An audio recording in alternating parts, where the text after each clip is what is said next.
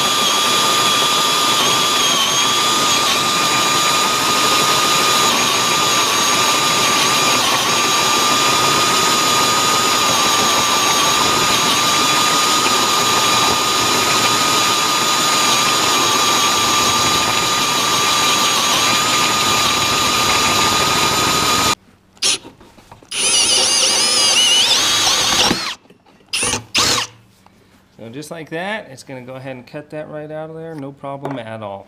And remember, that's with a hand drill. Or drilling into cast iron with a regular hand drill and just put a 1-inch hole in there. That's extremely, extremely impressive. I really, really like this carbide cutter. Hey guys, it's the end of the video.